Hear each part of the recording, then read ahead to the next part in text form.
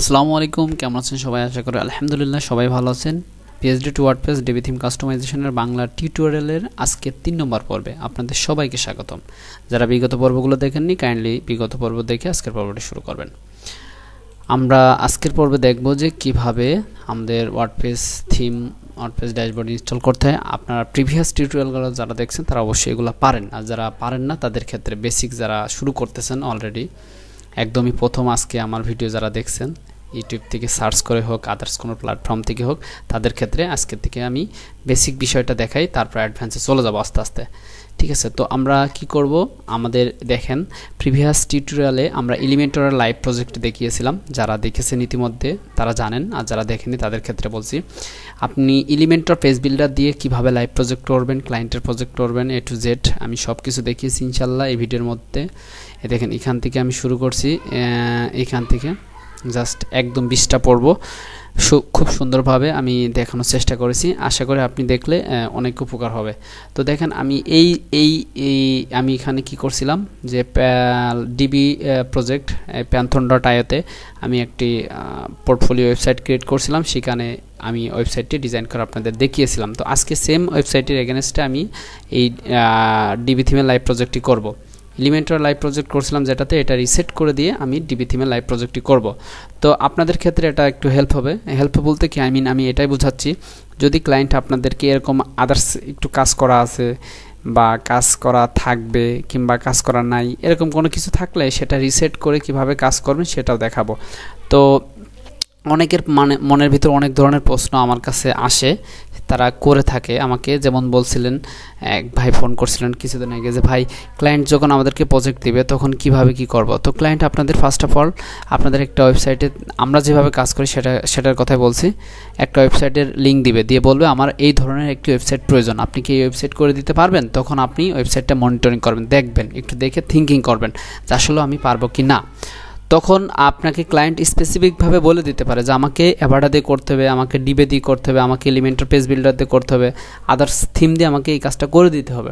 তো যদি বললো আর যদি ক্লায়েন্ট না বলে তাহলে যদি বলে তাহলে আপনাকে সেই থিম দিয়েই করতে পারে, যদি না বলে আপনাকে আপনার মনের মতো আপনি যে থিমটাতে কাজ ভালো পারবেন ওই ডিজাইনটা সেই থিমটা দিয়েই আপনি কাজ করে দেবেন ক্লায়েন্টের। এটা হচ্ছে মূল থিম, এটা হচ্ছে মূল প্রসেস। ঠিক আছে, আই হোপ বিষয়টা বুঝতে পারছেন। এখন আপনাকে ক্লায়েন্ট ফর এক্সাম্পল এই ওয়েবসাইটটা দিয়ে বললো যে আপনাকে এই ওয়েবসাইটটা দেখে আমাকে একটা ওয়েবসাইট তৈরি করে দিতে হবে। তখন আপনি এই ওয়েবসাইটটা নিলেন, নিয়ে একটু চিন্তা ভাবনা করলেন যে এই ওয়েবসাইটটা আমি কোন থিম দিয়ে করে দিব। তখন ক্লায়েন্ট যদি বলে দেয় যে আমার এলিমেন্টর দিয়ে করতে হবে, তাহলে আপনাকে অবভিয়াসলি এলিমেন্টর দিয়ে করে দিতে হবে। আর যদি বলে যে ডিবি দিয়ে করতে হবে তাহলে আপনাকে ডিবি দিয়ে করতে হবে। ঠিক আছে, তো এটা হচ্ছে মূল প্রসেস। ঠিক আছে, আশা করি বুঝতে পারছেন। আরেকটা বিষয়, এখানে আরেকটা প্রশ্ন আমি প্রায় পাই, সেটা হচ্ছে অনেক ভাই বলছে যে ক্লায়েন্ট কি আমাকে আবার কন্টেন্ট দিয়ে দিবে না, আমি কি কন্টেন্ট ক্লায়েন্টের কাছে চাই নিব না এই দামি কন্টেন্ট দিয়ে ডিজাইন করে দেব। হ্যাঁ, এটা একটা সুন্দর প্রশ্ন ছিল আমার সবার ক্ষেত্রেই, আমি বলে দিই সবার উদ্দেশ্যেই। ক্লায়েন্ট যখন আপনাকে লিঙ্ক দিয়ে এই ফর এক্সাম্পল এটা দেওয়ার পর আপনি ওয়েবসাইটটা দেখে হুবহু সেম টু সেম ওয়েবসাইট ক্লায়েন্টের ওয়েবসাইটে এই ডিজাইনটা দেখে করে দেবেন, কোনো কন্টেন্ট চেঞ্জ করা লাগবে না। প্রথম যে বাজেট আপনাকে ক্লায়েন্ট করবে, ফর এক্সাম্পল আপনাকে $100 দিয়ে এই বাজেটটা আপনার সাথে ডিল করলো ক্লায়েন্ট যে $100 তুমি এই ওয়েবসাইটে দেখে আমাকে ডিজাইন করে দাও। তখন আপনি কি করবেন, এই ওয়েবসাইটে দেখে সেম টু সেম আর প্রত্যেকটা কন্টেন্ট সেম টু সেম নিয়ে আপনি ডিজাইন করে দিলেন, কোনো কিছু চেঞ্জ করা লাগবে না। তারপর ক্লায়েন্ট যদি বলে যে আমার এইটা এডিট করে দিতে হবে বা চেঞ্জ করে দিতে হবে, তাহলে আপনাকে আবার পুনরায় আপনাকে পেমেন্ট করবে, তারপর আপনি আদার্সগুলো চেঞ্জ করে দেবেন। যেমন মনে করেন ক্লায়েন্টের পার্সোনাল লোগো, তারপর ক্লায়েন্টের পার্সোনাল কন্টেন্ট, ক্লায়েন্টের পার্সোনাল ইমেজ, এগুলা আবার এডিট করবেন। নেক্সট আপনি ক্লায়েন্টের সাথে ডিল করে নেবেন। ঠিক আছে, আর এটা মূলত আপনার উপরে নির্ভর করে। আপনি যদি ফুল প্রথম বাজেটের ভিতরে যদি করে দিতে চান দেন, কিন্তু যদি আপনি আদার্স প্রথমে কলন করে দিলেন দেন তারপর আবার এডিট করে দিলেন, দুই ধরনের বাজেট নিয়ে, এটা আপনার উপরে ডিপেন্ড করে। আমরা মূলত এই কাজটাই করি। প্রথম কি করি, ক্লায়েন্টের কাছ থেকে একটা বাজেট নেওয়ার পর ক্লায়েন্ট আমাদেরকে কাজ করায় নেই, একদম সেম টু সেম ক্লোন করে নেয়, দেন তারপর যদি আমাকে দিয়ে করাতে চায় তাহলে আমাকে এক্সট্রা আবার পে করে দেন, তারপর আমি ক্লায়েন্টের যে কন্টেন্টগুলো আছে সেটা ওয়েবসাইটের মধ্যে ইনক্লুড করে দিই। ঠিক আছে, তাহলে বিষয়টা বুঝতে পারছেন। তো এবার আসুন আমরা কি করব, আমরা এই ওয়েবসাইটে রিসেট দিয়ে দেব। এই ওয়েবসাইটের আমাদের কন্টেনার কোনো প্রয়োজন নাই। তাহলে আমরা কি করব, ওয়ার্ডপ্রেসের ড্যাশবোর্ডে চলে আসলাম, এসে প্লাগইন সেকশনে অ্যাড নিউতে আসলাম, আসার পর এখানে জাস্ট রিসেট নামে একটা প্লাগইন সার্চ দেব, রিসেট। এখানে ইতিমধ্যে রিসেট নামে প্লাগইনটি আমাদের অ্যাক্টিভ করা আছে। তো আপনি কি করবেন, রিসেট নামে একটা প্লাগইন অ্যাক্টিভ করবেন, ইনস্টল করবেন, দেন তারপর অ্যাক্টিভ করবেন। করার পর আপনার এই প্লাগইনটি সেটিংস থেকে মেবি টুলসের থেকে আপনি মাউসের কার্সার রাখলেই একদম WP রিসেট নামে একটা প্লাগইনের মেনু পাবেন। তো এই মেনুতে ক্লিক করবেন। তো আমি ক্লিক করলাম।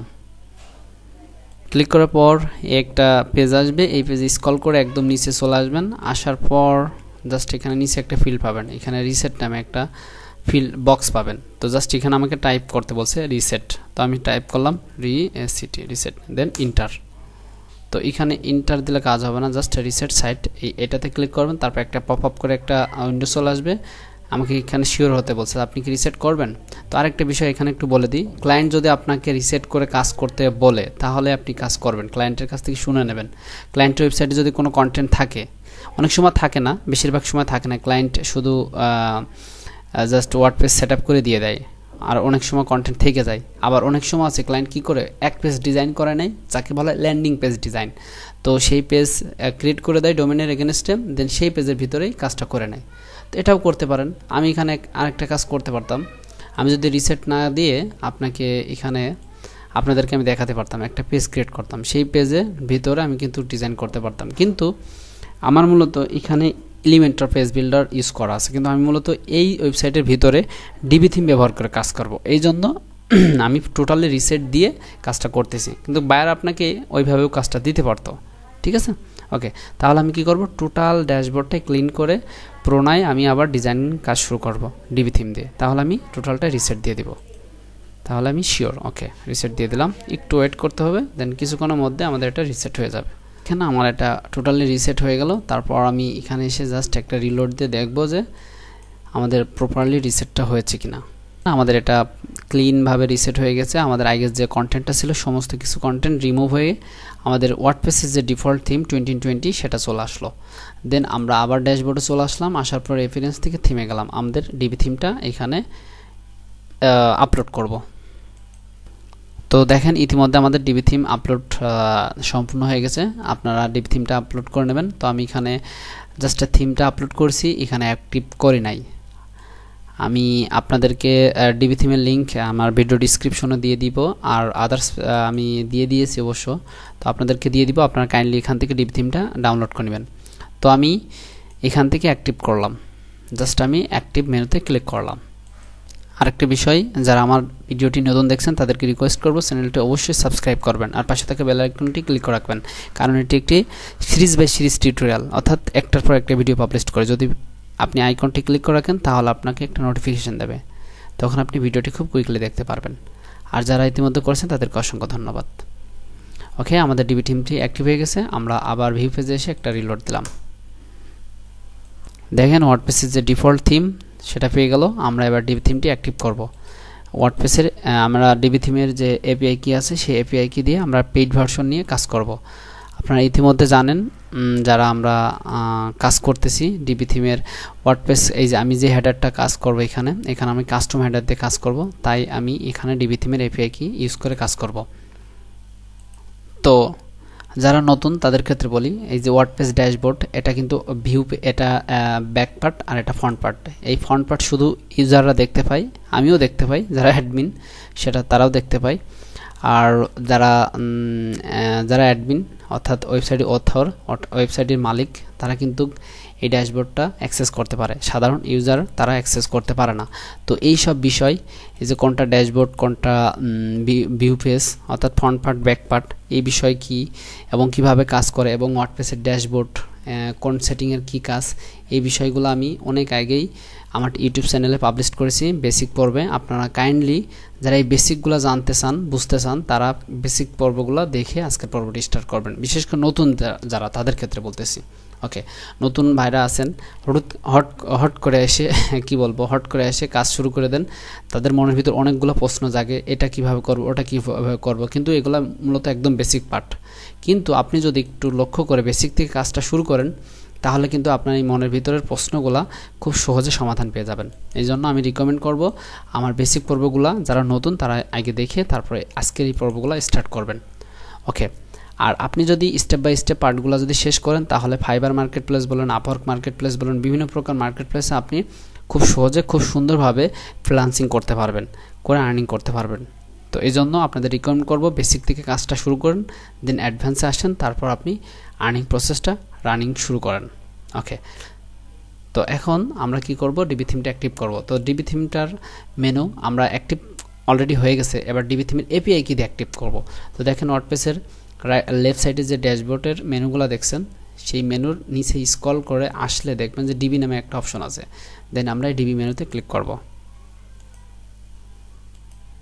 তো দেখেন আমাদের ডিবি থিমের থিম অপশনে মেনুতে ক্লিক করার পর আমরা একটা থিম অপশন পেয়েছি। এই থিম অপশনটা আপনারা সবাই জানেন যারা কাজ করেন, এটা কিভাবে কাজ করে। প্রত্যেকটা পেইড থিমের, অর্থাৎ প্রত্যেকটা পেইড অ্যান্ড ফ্রি থিমেরই একটা ডিফল্ট একটা থিম অপশন থাকে, এটা থিম কোম্পানি নিজেরাই তৈরি করে ইউজারদের সুবিধার্থের জন্য। তো আমরা এই থিম অপশন থেকে আমাদের চলে যাব আমরা আপডেট অপশনে। আপডেট অপশন আসার পর ইউজার নেম আর এপিআই কি দিয়ে আমরা থিমটা অ্যাক্টিভ করে ফেলবো। দেখুন আমি ইউজার নেমের জায়গায় ইউজার নেম দিয়েছি, এপিআই কি জায়গায় এপিআই কি দিয়েছি, দেন আমি এখানে সেভ চেঞ্জে ক্লিক করব। করার পর আমার এটা অ্যাক্টিভ হয়ে যাবে, একটু সময় নেবে। তো দেখেন এখানে আমার এটা অ্যাক্টিভ হয়ে গেছে। আর এখানে একটা প্রশ্ন অনেকের মনে আসতে পারে যে ভাই আমরা ইউজার নেম এপিআই কি কোথায় পাবো। ইউজার নেম এপিআই কি এটা একটা পেইড ভার্সন, আপনারা বিভিন্ন প্রকার ওয়েবসাইটের থেকে আপনারা এটা পারচেস করতে পারেন, আপনারা এখান থেকে পারচেস করে নিন, ঠিক আছে। ওকে, তাহলে আমরা চলে যাব আমাদের ড্যাশবোর্ডে ক্লিক করব।